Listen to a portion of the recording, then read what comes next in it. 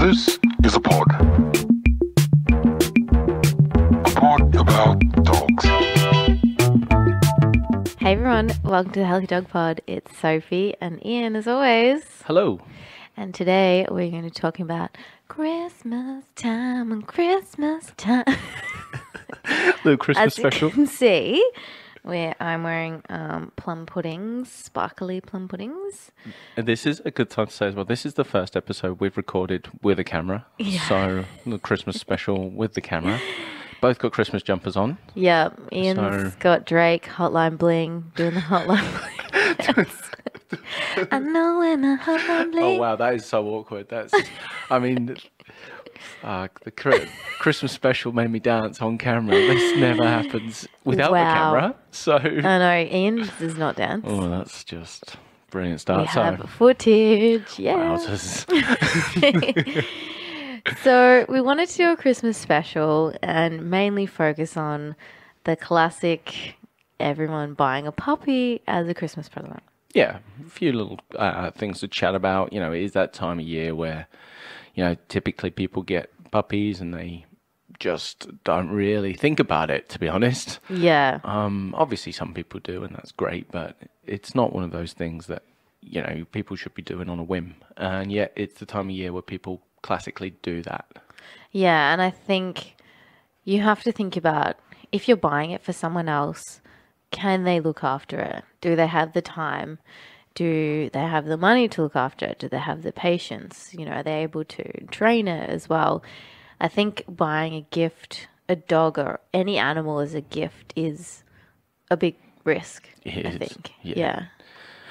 And, you know, it is that time of year as well where, you know, if you've got kids that are off school, you've got more time more time with the family, more time at home. It could be a little bit deceptive because, well, it's not real life. Kids are going to go back to school. And we see people go like, yeah, we're going to get a dog. We're going to spend every living minute of it in the first few weeks of its life. And that's great, but until it's got no coping skills for being left alone at the end of the Christmas holidays. And then you have to go back to work, and then your dog's crying and barking and maybe has separation anxiety, and you go, what's happening? I remember Tracy Irons from AVBS, she goes, she did delivering this presentation once, she's talking about her son who went out and bought a little dog on a whim. And she's like, should have bought a pair of Ugg boots. Just it's true though. It's pretty accurate. But yeah, no, it is what we're getting at is, guys, is that it is something that, you know, if you're going to bring a dog into your life, it is a commitment. And we've talked about this in various formats before when we're talking about rescues and when we're talking about training and the commitment of that. But yeah, it is a full-on commitment, and you're bringing a living thing into your life and not something that should be taken lightly. So things to look out for when you're buying a puppy, whether it be from a breeder or a rescue or whatever, is, I mean, we've said this before, think about what it is you want from bringing a dog into your life. I've banged on about it before, how I wanted a pub dog that just sat next to me, and so I got an older dog, and it's the best decision ever made. But no, there's people out there that different dogs for different people, and there is a dog for everybody, but you really got to think about you know, the temperament of the dog and the behavior of the dog, not just what it looks like, because that's where it can go really wrong. I think that's the hard thing, especially with TV these days and Instagram and Facebook. You see these dogs that are beautifully well trained, you know, more your Kelpies and your Collies and all that, and you think, oh, I'm going to get that because they always look like they're well trained. Pre-trained dogs would be lovely though, wouldn't they? Yeah, they would be lovely. Robo dog comes to your door. Fantastic. Merry Christmas. Yeah. But you have to really look at and understand what they were bred for and what their needs are. Yeah. Yeah. The mental needs of the dog and the physical needs, of course. But, you know, take the Kelpie. He's a working dog. You know, that dog physically couldn't go for a while, but that's because his brain doesn't switch off and his brain's probably just running in overdrive all the time. So, you know, Kelpies, they're not great for those people that are going to go to work all day and just leave their dog alone. And same with herding, like any herding breed, any gun dog breed, high amounts of energy, like high activity, and they need a lot of mental stimulation through interaction and enrichment. So yeah, go and get a dog that is low energy if that's what your lifestyle allows for, and you end up with a lot less problems in the long run. You know, you don't want that good-looking dog that you don't want to be in the presence of because you hate him because he's tearing up your house. You don't. Like, it doesn't matter how pretty he is. You're just like, dick. That's the other thing. I think everyone looks at puppies and go, "Oh, puppies are so easy. Puppies will be easy." But it's like, okay, you have to toilet train them. They're gonna tear stuff. They're gonna nip you. They need to be walked. They need to be mentally stimulated. Like, there's so much more to owning a puppy. And I say to people, when I go sit a puppy, I go, wow, I'm not ready for that yet. And it's true. Like, go to your friend's house, go spend a day with them, go sit a puppy for a day. It's a hell of a lot of work. And I remember the last puppy that I sat, I was sitting on it with the couch and I was playing with it, and then we both ended up going to sleep like in the middle of the day because I was so tired. It's like, it's so much work and you forget. So if you're thinking about buying a puppy, we're not trying to discourage anybody. No, definitely We're just not. asking you to take it seriously before you do. Yeah, and it's a big commitment, and I think these days people think dogs are disposable. And they can just, like, don't get me wrong, there's some circumstances where they may need to give up the dog or something happens. But people just put in the too hard basket sometimes and go, oh, I'm going to get rid of this dog, it's too hard. Yeah, and that's the risk. That's the risk when you get a puppy for somebody else as a gift. You probably don't know realistically what point they're at, whether they can take something that big on into their life. Don't get one for your kids either. That shits me. Yeah. It does though, because I mean, every parent, we'll get there, and every consult I go to, they're like, yeah, I got the dog for the kids, but of course I did the work. Yeah, every parent says that. I don't really know how you made that mistake still. You're the parent, you're going to do the work. The kids aren't going to walk it. Kids probably shouldn't be if it's a big dog. Like, we see kids get pulled over by big dogs and things like that. And sure, like mature kids, but even then, they're probably doing the HSCs. They've got other commitments. They're going to go out and see their friends. It's just not realistic. So if you don't want the dog, but your kids do, get a goldfish. It's a bit harsh, but that's the dog that suffers, and your kids won't. Your kids might get yelled at a bit, I suppose, for like not picking up the shit in the garden, but don't, just be sensible. Don't bring something into your life that you're not ready for. It is that time of year though, like we said earlier, where people are home. There's gifts on the floor, they're going to get destroyed. There's Christmas trees out, they're going to get destroyed, and puppies chew. Yeah. And it's not being naughty. He's chewing feels good for the dog. It's a really, really common comfort behaviour that a dog will do when it wants to make itself feel better. Yeah. Natural behaviour. Every single puppy will chew something. Like, whether it's convenient to you or not is irrelevant to the puppy. Yeah, your hand.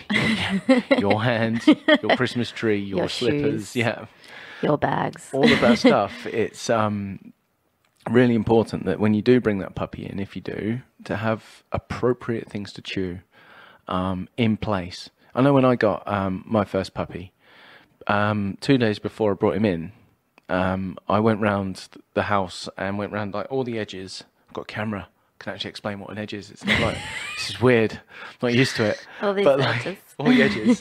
And just put chewing deterrent on. Yeah. And so I went around the apartment and went, right, okay, he could destroy that, he could destroy that, he could destroy that, he could definitely destroy that, remove that, chewing deterrent. Yeah. And then left the different textures out. So something soft, something rubbery, something really hard, a couple of natural things. Rope toy as well, like just some, but 4 or 5, not millions of items at Christmas. Again, Christmas toys going everywhere. The puppy's got to differentiate between what it can chew and what it shouldn't. Or Yeah. what we would like it not to, not what it shouldn't. And yeah, and then we make it really clear and obvious for the puppy. But of course, I've trained dogs for a living. I knew to do that.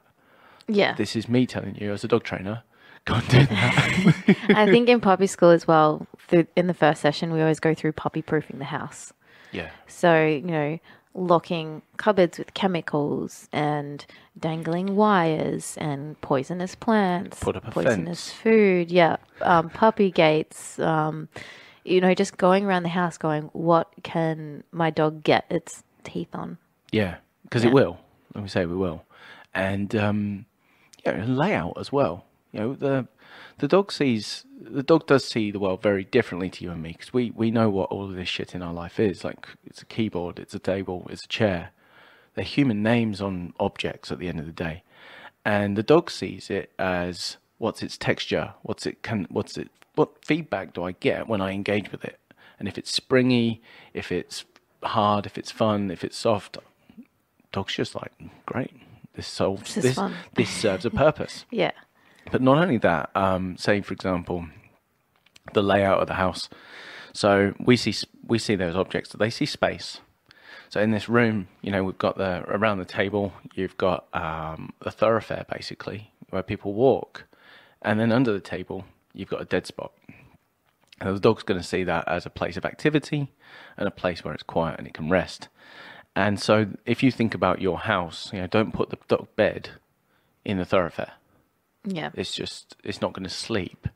Give the dog a reason to remove itself off to one side in the corner so it can go off and have a rest. And how often do you see that? All the time. Yeah. Why do you have this dog bed here? That you're walking past, the dog's like, oh, trying to sleep. Oh. Well, they go, oh, my dog wanted to lay there. I'm like, your dog wanted to stay busy, and your dog wanted to remain vigilant. It needs to sleep. Yeah. Like, it wanted to be by the front door. I'm like, oh, come on, mate. Like, your dog makes terrible decisions. It's a dog. Like, Yeah. it's like, in a human world, I mean, like, it's going to do what it can to stay involved. That doesn't mean it's wise. Yeah. And, you know, like we've said this so many times, the dog sleep deprivation is massive. Yeah. Puppies need 20 hours a day. Like, it's only meant to be awake 4 hours. Like, that new little puppy, his brain is developing so much in its sleep. It's only meant to be awake for 4 hours. So when you get that puppy and you bring it home for Christmas, and that's like great. By the time it's done, like, got it out, said hello, it's cooked, let it sleep. Yeah. No, but how many people do that? Like, they're not. This is why we're doing this. Is because, like, it's really important to. Yes, it's exciting, but it still needs to be taken seriously, because that puppy's development is really important. Those first few weeks that you bring it in, there is socialization period. That's where the synapses in the brain are, like, I think it's double what they are of a normal, like, of an adult dog. And so it's learning all the time, and its brain's a sponge in that moment. Don't treat it, don't get it all hyper every single second of every single day. The other thing was around that time of year is all the food. Like, it's a probably good opportunity to talk about, you know, food and what not to feed your dog. Yeah, so you probably got all these Christmas treats and pastries and everything like that on the Christmas table. Try not to feed your dog all of that. No, there's some basics, isn't there? Like, this is what we'll put a list up actually of what not to feed your dog. But it's a good idea. Onions, garlic, grapes. You know, grapes is a massive one. Yeah, grapes. Yeah. Avocado, Aussie favourite. Yeah.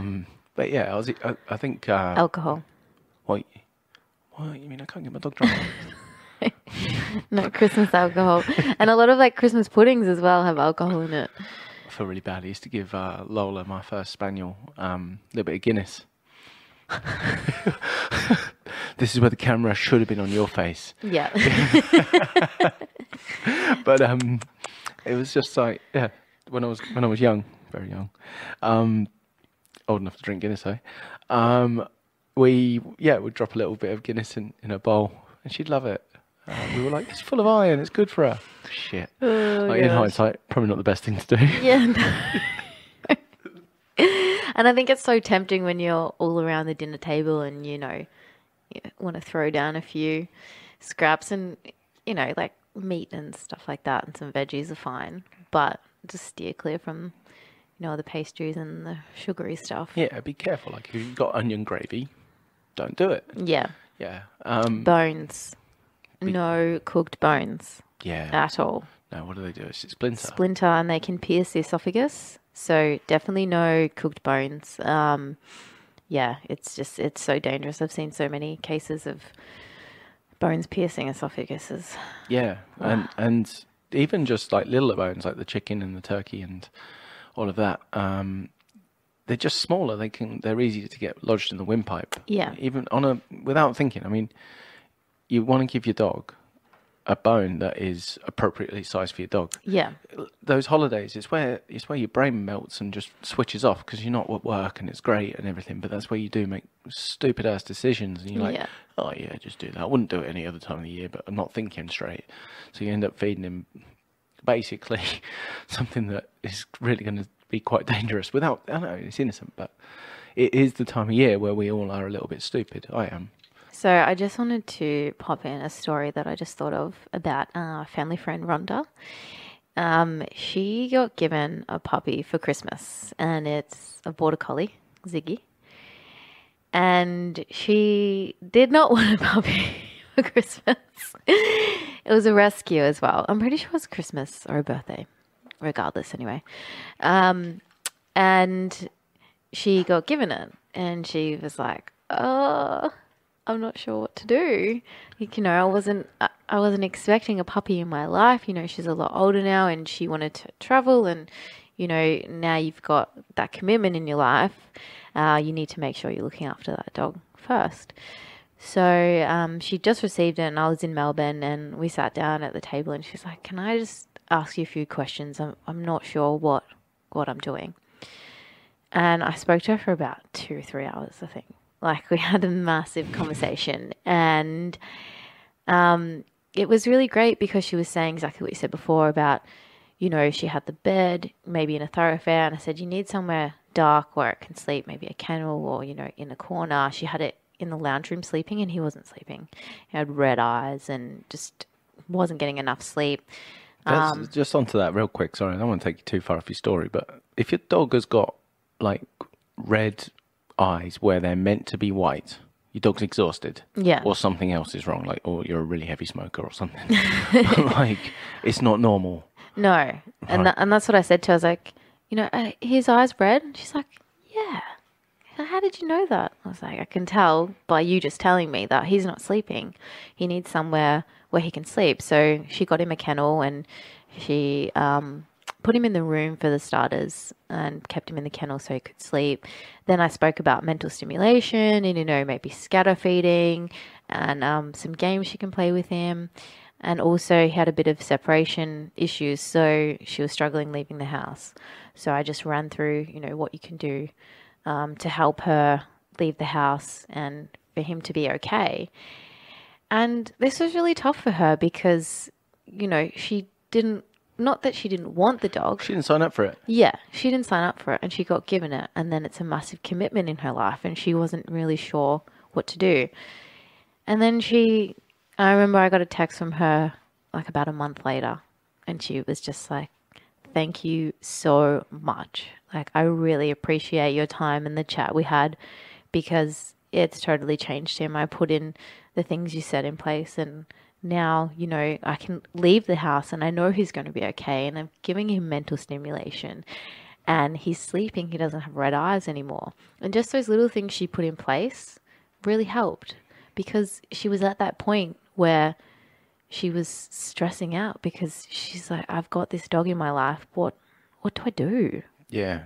Yeah. Like, So- it's not, I mean, it's even worse when it's not expected. Yeah. That's what I mean. She's It's like, change plans. yeah. And that's the thing, dogs live 10 years plus, give or take. And you have to think that that's the commitment in your life now. Poor Robert. Hey, just by the way, I was going to get you just going to get you a box of chocolates, but instead bought you Living thing. a living thing that you got to look after for the next, I don't know, what, 15 years. Don't worry about it. You're welcome. Yeah. And I think that's the thing, even for me with my rabbit, you know, my partner bought me a rabbit and they're 7 to 10 years. Yeah, I love that. He's like, yeah, 2 years, mate. You got this. He thought it was 2 to 3 years. And I'm like, it's 7 to 10. This is a commitment. And, you know, we've changed our lives for him. But we've also made sure, we've also made sure that he's able to be, you know, at other people's houses and he's fine with other people coming in the house, because when we go away, then we can have people look after him. You set him up.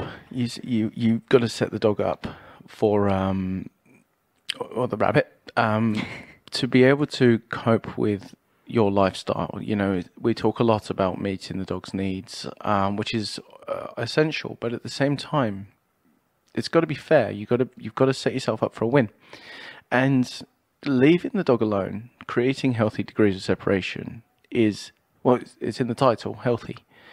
It's healthy for you and it's healthy for the dog. When you're in your dog's presence, whether you like it or not, you're a stimulant. You're busy, you'll move. Changes in the environment that we would not even perceive as a change, getting up and getting a glass of water, anything, any sort of movement and any sort of noise adds stimulation to their environment. And if your dog is surrounded by stimulation 24 hours a day because you want to be around your dog more, which typically happens a lot over the holidays, means that your dog's brain never turns off. And it's really important to turn off. Even if you've got 2 dogs, healthy degrees of separation from one another is really important, in my opinion. Like, nobody wants to be surrounded by anybody for 24 hours a day. It'd drive you mental. It would though, wouldn't it? Hell yeah. It's like brothers. I've fought more with my Brother and brother sisters, yeah. than anyone else on this earth. Yeah. And I love it more than anyone else on this earth. But, you know, there is times when you need to go and do your own thing. Walk your dog separately. Go and take the kids out without the dog. Go and take the dog out without the kids. Yeah. Setting time aside where they're actually able to be alone with one-on-one each family member. But that alone time, and you talked earlier about the sleep, you know, when you are, and it ties in with the stimulation as well. If you're around your dog all the time, it's constantly surrounded by stimulation, it doesn't sleep properly. And people get a little bit put out, I think. They're like, or not put out, what's the word? They get uncomfortable with leaving their dog alone. Yeah. Set up the environment. We talked about puppy proofing. Set up an environment where it can't destroy anything, and you don't have to worry about that. But set up an environment where it can actually sleep and rest. They're like, oh, I left my dog alone, so I left it with a ball chucker. I'm like, you fucking idiot. Like, you get home and your dog hasn't slept because you've left it basically surrounded by stimulants again.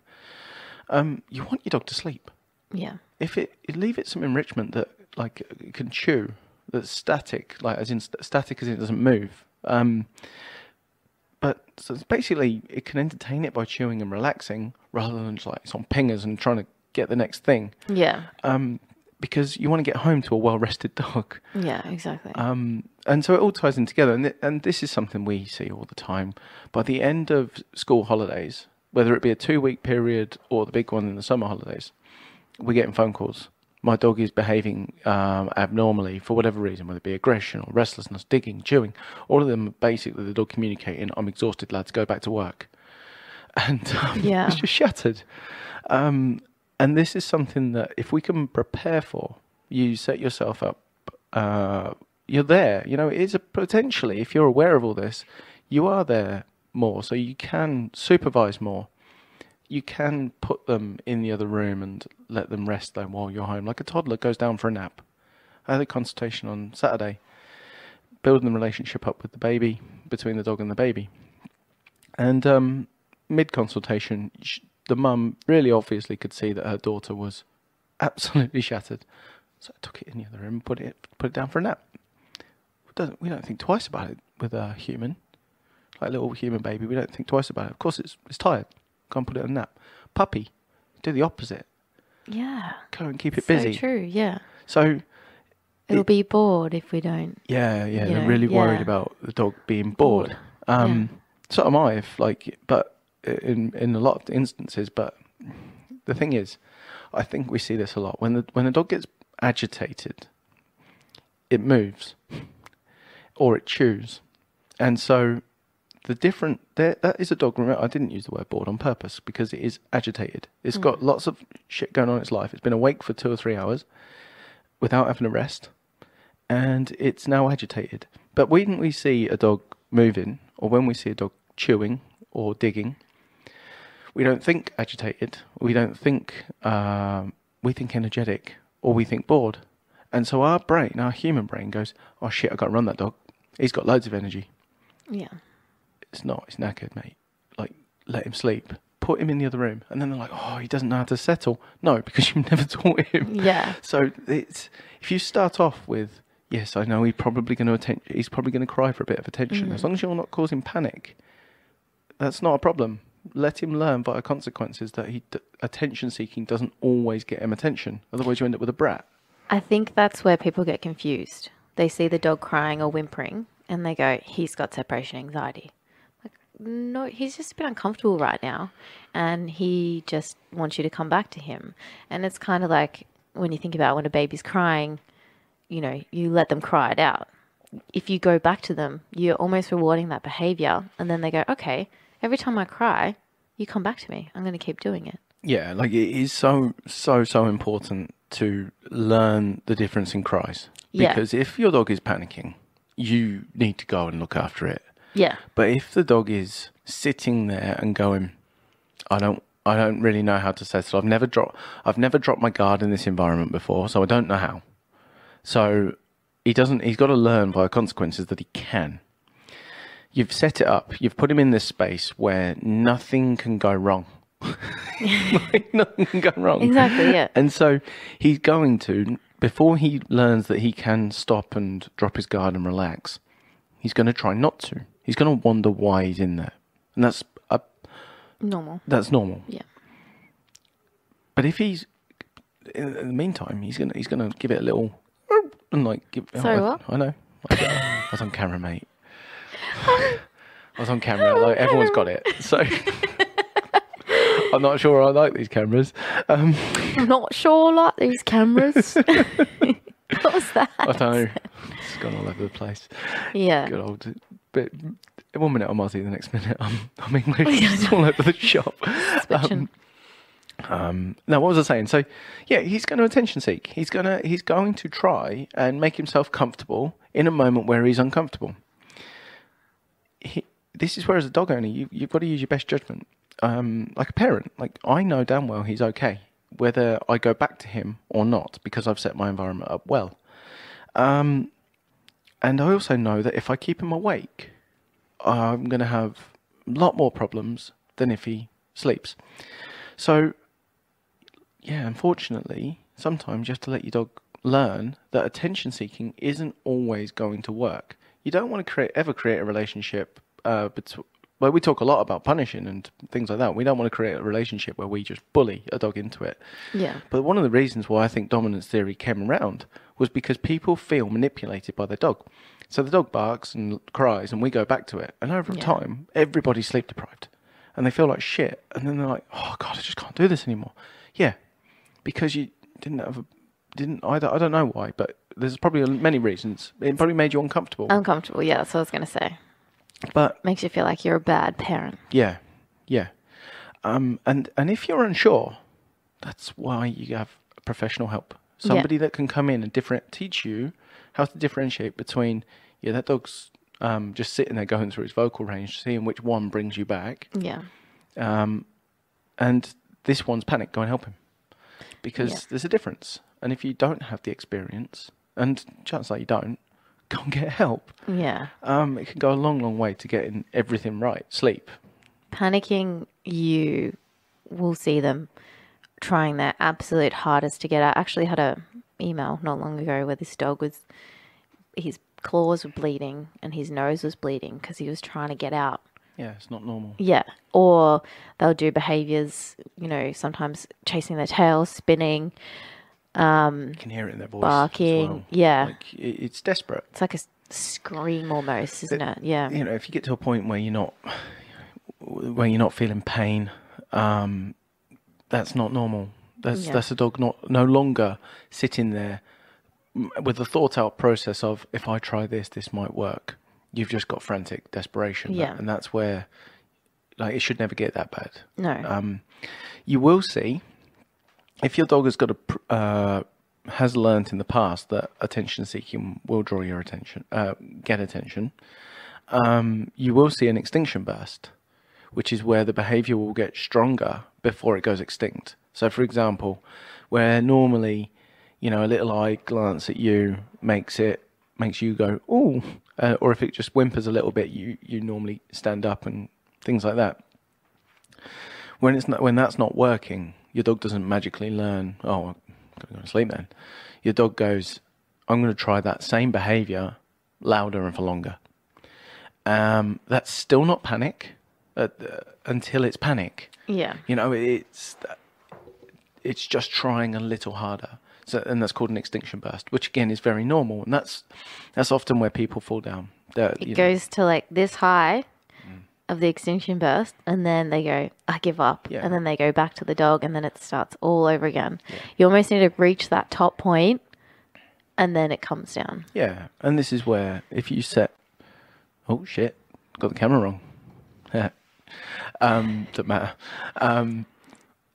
This is where set the environment up. People go, oh, he's scratching the doors. That's because dogs do that. Yeah. That's where setting up the environment is really important. So if you don't want him chewing your door frame and you don't want him scratching your doors, put up so like I've seen people put up like a piece of acrylic so that when it scratches, it doesn't do any damage. Or the pen. Yeah, use a baby door. gate or a pen or many different ways around behaviour.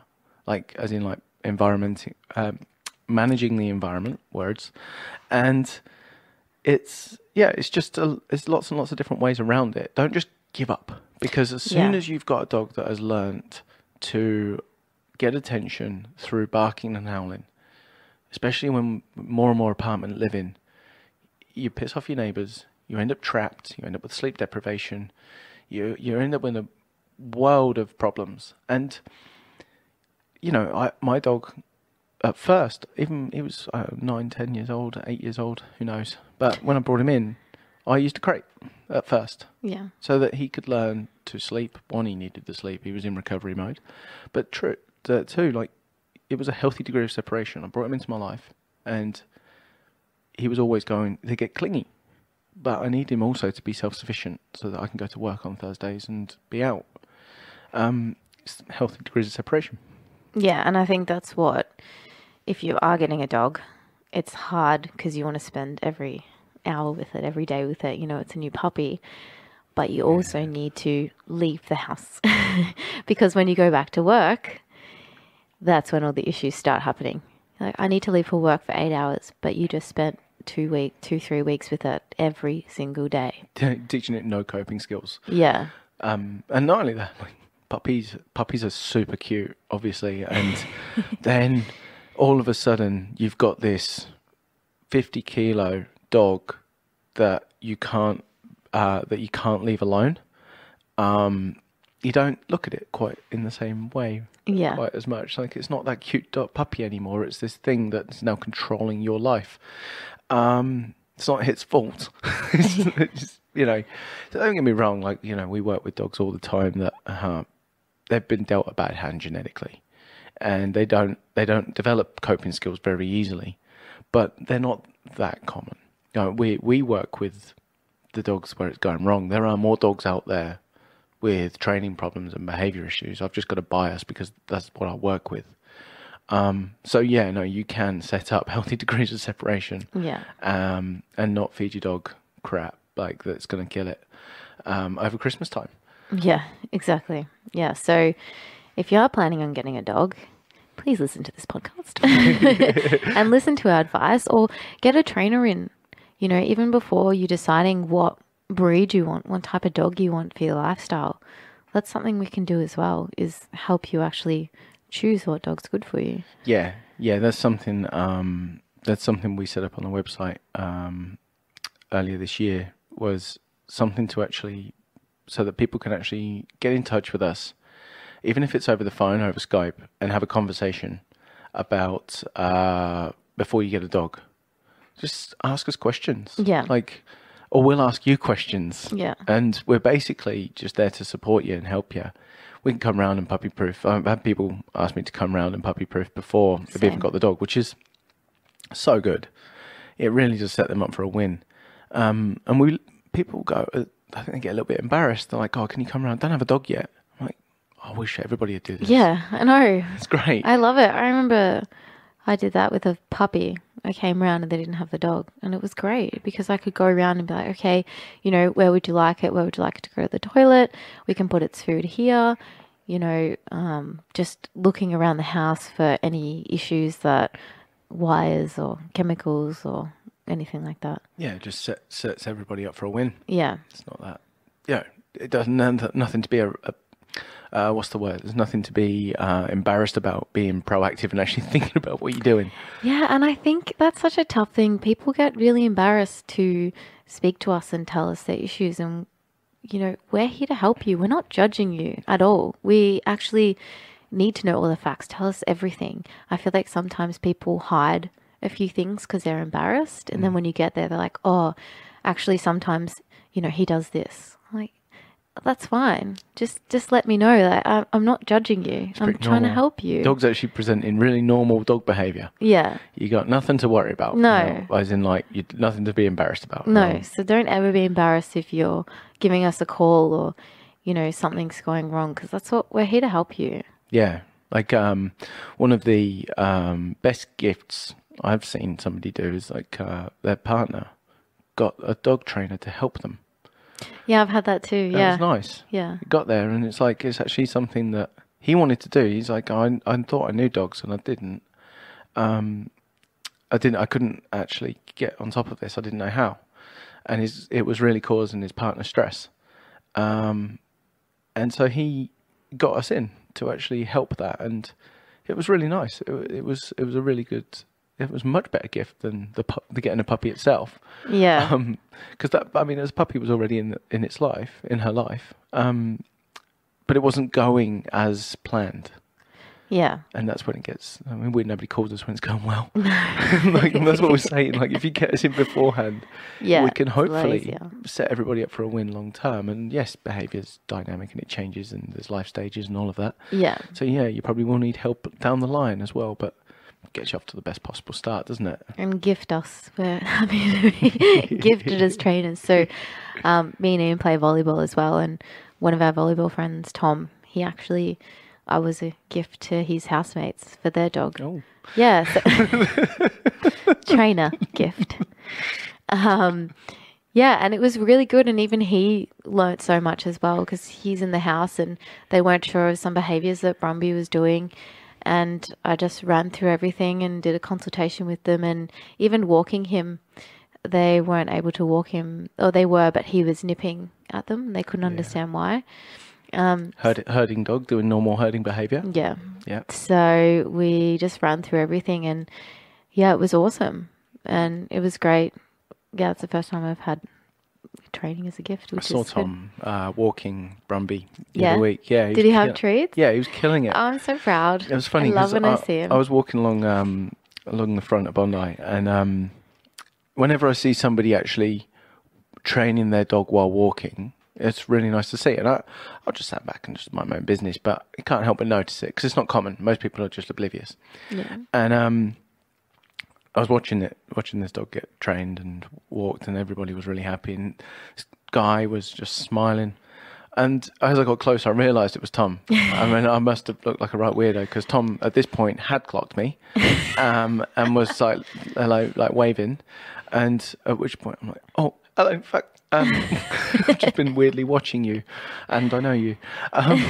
See, that makes me so proud that it's not even his dog; he's the housemate, and he took in the information that I said, and that just makes me smile. So. Yeah, and the holidays are a great time to get a trainer in, because we can. The chances are, with everybody off work and everybody off school, we can sit down with the whole family. Yeah. And there's training. Every individual, and also one of the things I love to do when it's like sitting down with the family is figuring out what each individual in the family likes and dislikes. So actually asking questions, along the lines of like, what is it about your dog? What's your favorite part of the dog? And the kids are, the adults are the same, but like they'll always give you a different answer. So one of them maybe really likes it when they're playing training games. So one might like the walking, and one might just like it when it's settled and relaxed and it's like a cuddle buddy. Listen to them, because your kids are actually communicating like what it is they would like to do with the dog.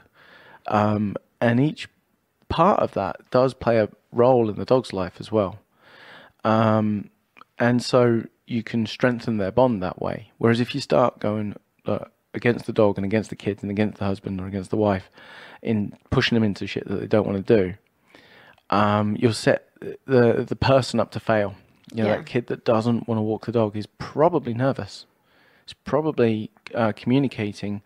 There's not just nervous. There's a few reasons, but be communicating what they don't want to do, and there'll be a reason.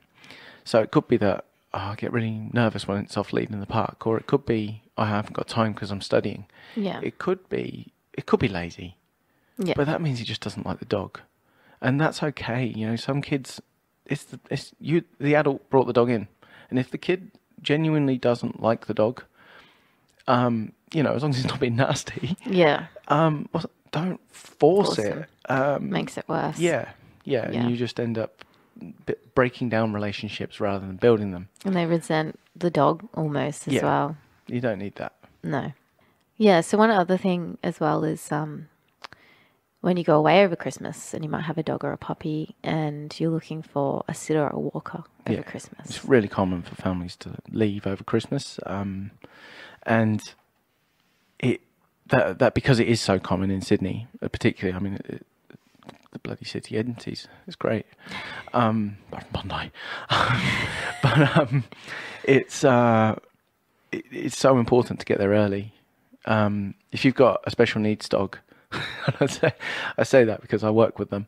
But if your dog has got needs that, say it's dog aggressive or human aggressive or needs medication or whatever, you got to think far ahead. You got to book in really early. I know that the best places, they book out about April. So you got to really think ahead and make sure that your dog is taken care of at a time when you're not going to be there, because it will be uncomfortable for your dog with that not going on. I mean, there's other factors. If you're going to leave your dog with someone else in Sydney, if your dog's sensitive to fireworks, don't send them into the city. I think that's a massive one that we forget is fireworks, and a lot of dogs actually run away. Especially if they don't know where they are. They freak out and they panic, and they'll run away. So just be really, really aware of fireworks. So maybe you need a sitter to come and sit your dog while you're out for New Year's Eve partying. We're not offering. We'll be out partying. We're booked out. No, it is. But it is one of those things. You got to, when you're looking at a sitter, there's a few things to really like consider to look for, aren't there? Like, because I mean, you can. You can go on Facebook and find anyone. Go on Bondi Local Loop, and some, 13-year-old girl will go, yeah, I'm free.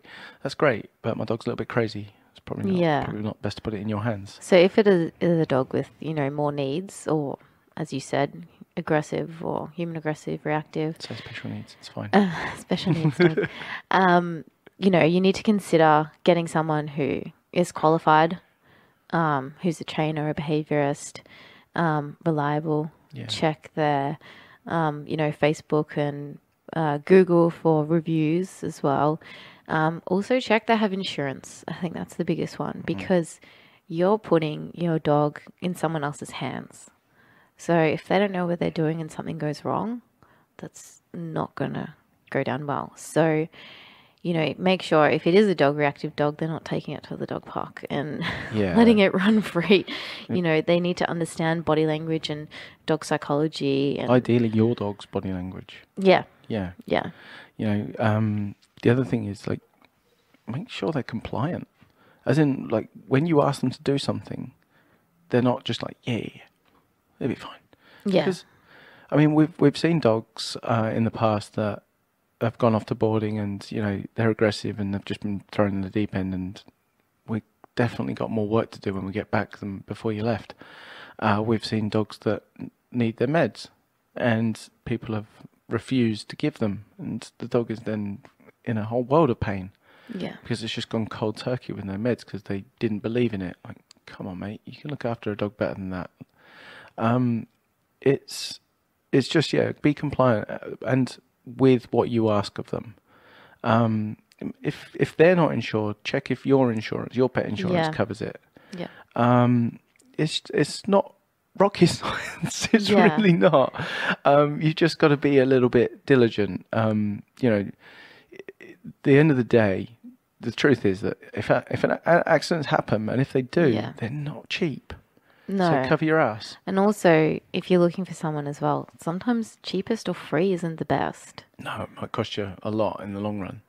Yeah, exactly. So if they are cheap, then and something happens, it's going to cost you a hell of a lot later down the track. Whereas if, you get someone who's qualified and who knows what they're doing, and you have to pay a little bit more, that's going to save you in the long run. Yeah, and that's it. Like, there are people out there that work out whether your dog is going to be, because it is stressful when you're not there. So work out which is going to affect them less. Are they more comfortable with somebody coming into your home and looking after the dog, or is that going to cause more stress, negative associations of people in that specific environment?